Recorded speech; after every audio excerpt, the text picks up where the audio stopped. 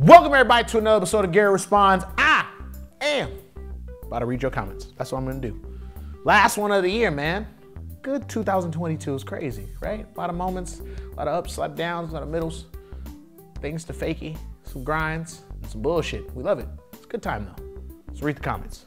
Non-brewed condiment. Damn. Homie doing the Miami drop, making huge moves for the visor beanie community. They're partying in the mall food court right now. Yeah, beanies with the visors is a certain type of human.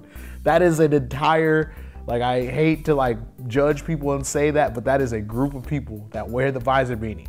They do exist, and they are at the Panda Express in your local food court right now, playing hacky sack and chilling, but they have a smile on their face.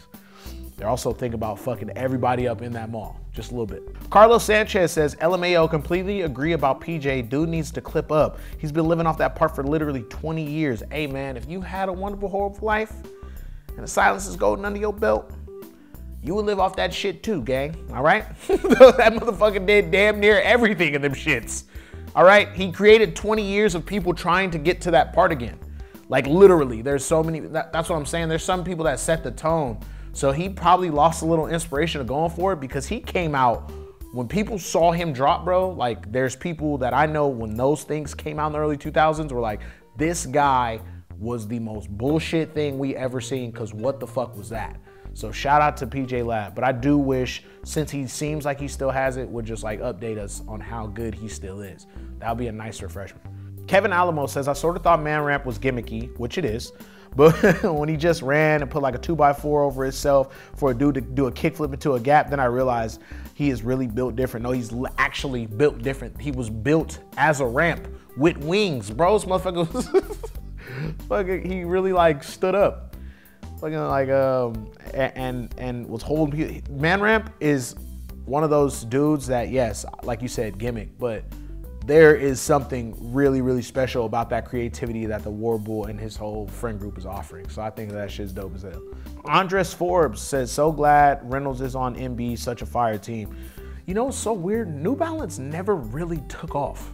They always had like a cool team. They got like Jamie Foy, Reynolds, like they got some people over there, but they never seemed to really like, they kind of just stayed mellow. They never overdid it or doing too much. So I guess it's cool, but I mean, still at the same time, it's like you would wish that he did go with either Hours or something like that. That's how I felt. I see another comment saying like him on Hours would be sick. That would have been really good if they did take the skate shoe game on and built something super comfortable and everything he's actually looking for in his, but you know, you get to a certain time where maybe Reynolds is just like, you know what, fuck it. And it's like, I talked to him about it and I'm like, man, actually, I got the funniest fucking thing. I said, what happened to your frontside flip on the Skateline? He sent me a video of him doing 20 straight frontside flips, like all immaculate. I actually have that in my phone. So shout out Andrew Reynolds. I'm glad he's happy, but I really do wish he went on Hours with Brian Herman, because that would have been one of the sickest things in the world if they would have like came back on top. You want to see that video, by the way? Fuck this account said Andrew Reynolds on Hours would be sick as fuck. That was who said it, y'all. So now he's in there. I got to get you out there because I seen you in them comments, man. Matt D says, I'll take whatever PJ is putting out. Me too, actually. Like, but then it gets to a thing where I'm watching that and it felt like he was actually going to put out like a full piece and he just didn't, cut it short. So usually I just deal with like whatever PJ Lab's doing because it's like one or two tricks, but I really hope that dude doesn't lose a battery in his back. You can see it. He has it. The nose one told you. He can still do his shit. KC Aylward, I think that's how you say your last name, says, I don't know what's crazier about the leap of faith at the end. The fact that he landed it or the fact that he did it like 5 or 6 times. That dude tried that shit for like 3-4 days, man. Did like at least 10 or 12 attempts each time. He's fucking nuts.